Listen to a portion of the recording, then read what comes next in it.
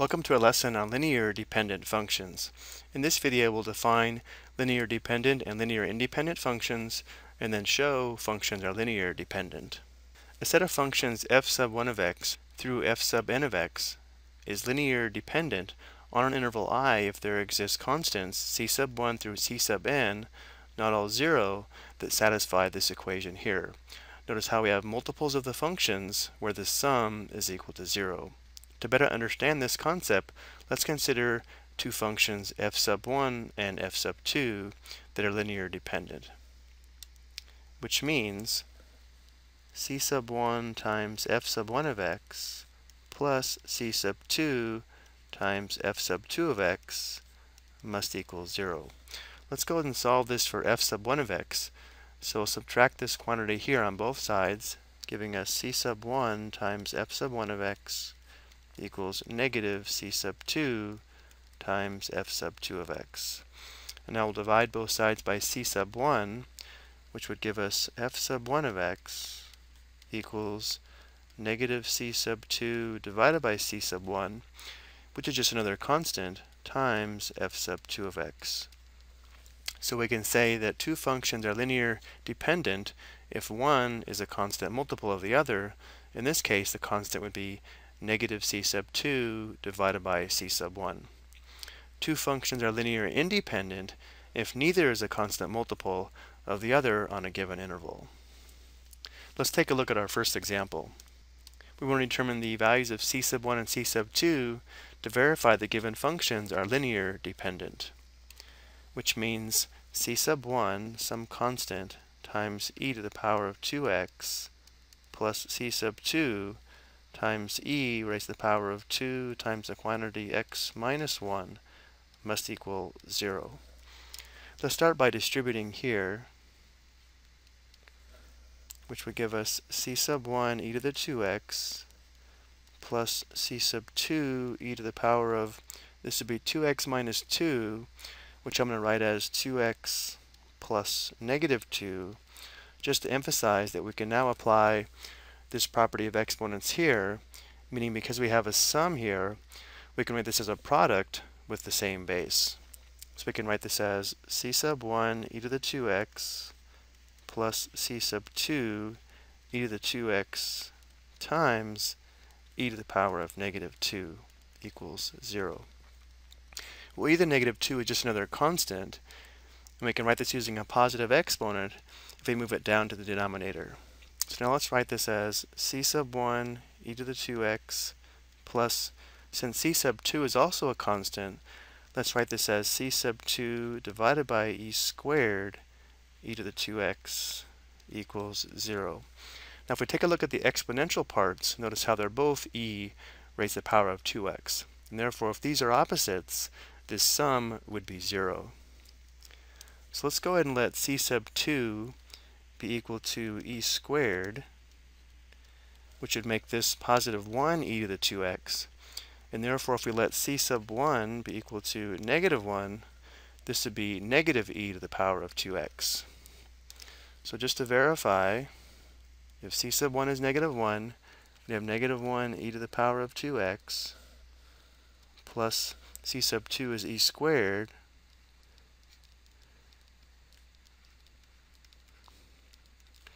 notice how here we'd have negative e to the 2x, and here we'd have plus e to the 2x, which is equal to 0. And therefore we verified the given functions are linear dependent with this value of c sub 1 and this value of c sub 2.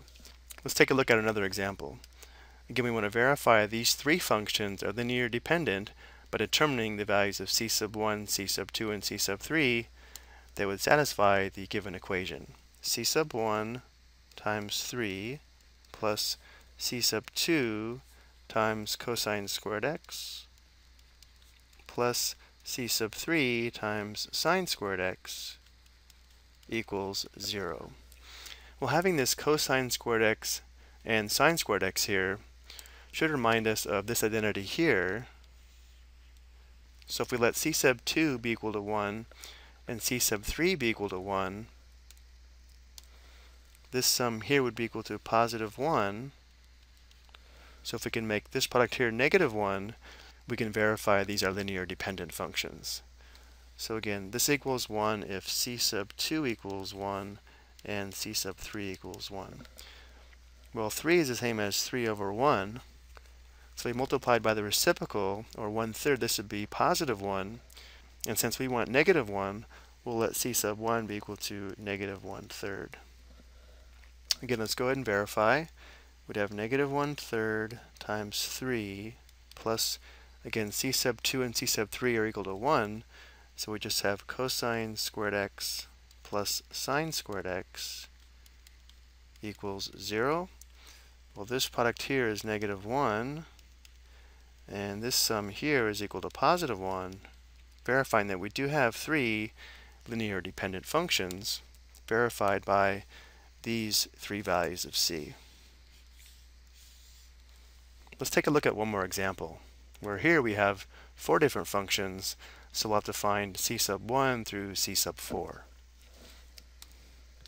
So we'd have c sub 1 times sine squared x plus c sub 2 times cosine squared x plus c sub 3 times secant squared x plus c sub 4 times tangent squared x must equal 0 for some values of c if these are linear dependent functions.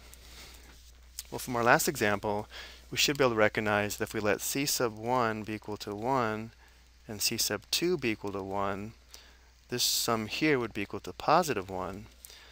So now if we can determine the value of c sub 3 and c sub 4 that would make this sum equal to -1, we would satisfy the equation. So looking at the identity here, tan squared x plus 1 equals secant squared x, notice if we subtracted 1 on both sides and subtracted secant squared on both sides, we would have tangent squared x minus secant squared x equals -1, which means if we let c sub 4 be equal to +1 and c sub 3 be equal to -1 to get the minus secant squared x, we would satisfy the equation. So again, let's go ahead and verify this. If c sub 1 and c sub 2 are 1, we have sine squared x plus cosine squared x, and then c sub 3 is equal to -1, so we have minus secant squared x. C sub 4 is 1, so plus tangent squared x equals 0. Well, this sum is 1, and we just showed that tangent squared x minus secant squared x is equal to -1, and 1 minus 1 is equal to 0. So the functions are linear dependent, and we now know this because we found the values of c sub 1 through c sub 4 that satisfy this equation here.